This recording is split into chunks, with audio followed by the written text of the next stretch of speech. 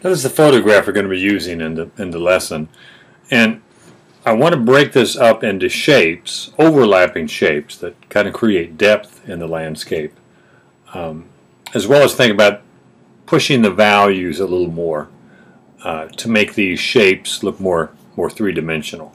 So when I talk about shapes, overlapping shapes, there's about 8 or 9 here I want to consider. It also helps you to simplify the composition. One is this hill here. It comes in front. And I might want to change it to where it slants down, and maybe have another one come up like that. I can break it up a little bit more, or maybe not. This still, I would probably cut it down a little bit more of a slope. But that's one shape. That's in the foreground. Then here, this shape of these 3 or 4 or 5 trees clumped together. That's another one here, and a shape here. And I can alter these shapes a little bit, which we'll talk about in a minute. And I have one back in here. And then this one right there. So that's 1, 2, 3, 4, 5, 6, 7, including the flat field here. And then the mountains, which I can break up into 2 or 3 shapes here as well. There's one there, and one there. And instead of just one shape for the distant mountains, 3 gives me where I can put one in front of another. It creates depth. And in a landscape where we're trying to show depth, but all we have is a flat two-dimensional canvas, we have to do a lot of overlapping. Now I might want to consider a few things. I'm going to change color here.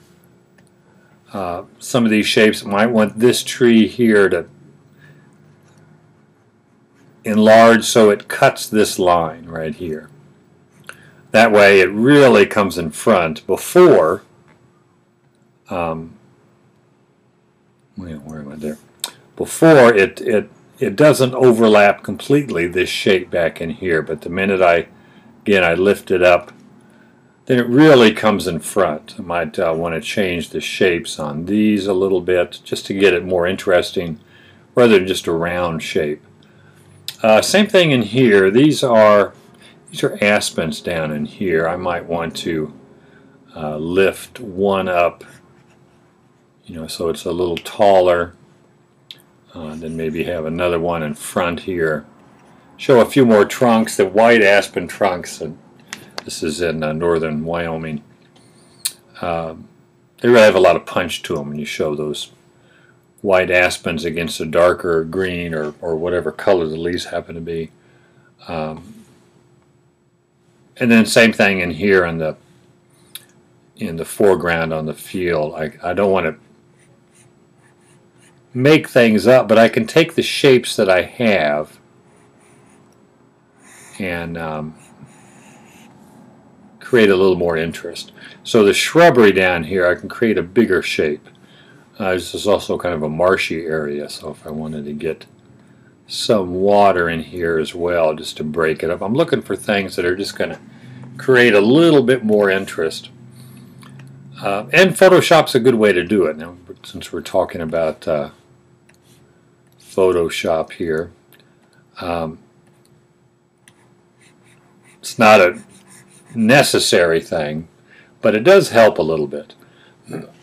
I can also do this with pencil and paper, which I really like to do it more on that because it keeps me in drawing more. But these are the changes I want to make. And then value-wise, I want to keep these trees. I'm going to go back to the original here.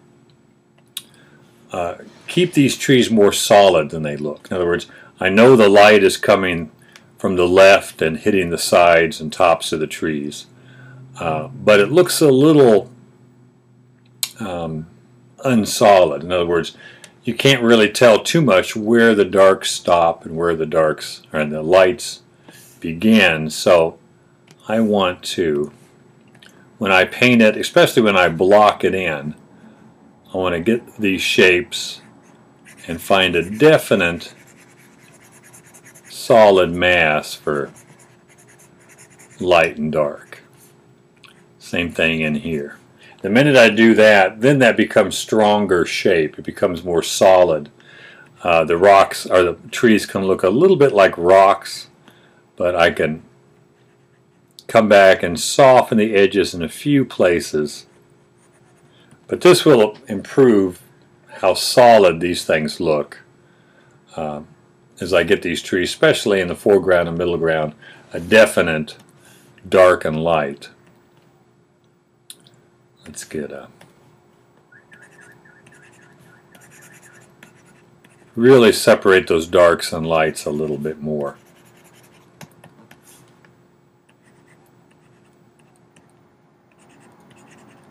So these trees look really three-dimensional, definite shadow